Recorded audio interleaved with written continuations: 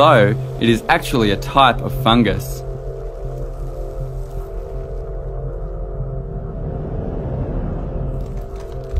The invading rust fungus has penetrated deep inside the plant tissue. As the invasion progresses, the fungus produces spores. These spores erupt from the surface of the plant.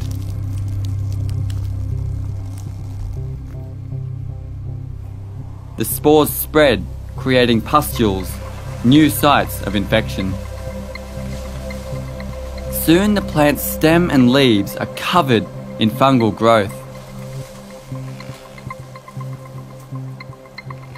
Carried by wind, the fungal spores can travel great distances, eventually reaching other potential hosts.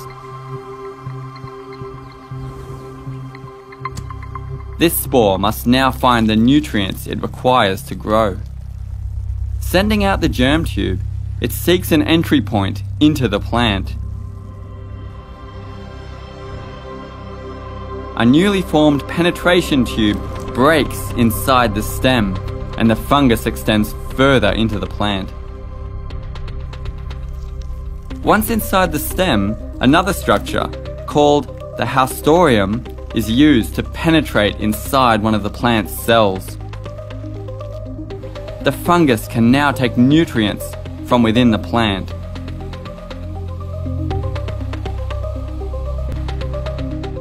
It also begins to secrete small protein molecules called effectors.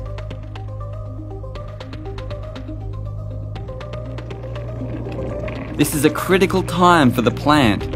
If it can detect the fungal effector proteins, it can try to stop the invasion. The plant has specialized resistance proteins which act like an immune system. The resistance proteins can bind to the fungal effector proteins. This binding event alerts the plant that an infection is taking place. Now that the parasite is detected, the infected cells are sacrificed, cutting off the energy supply to the invader. The fungus will eventually starve, and the plant can continue to grow.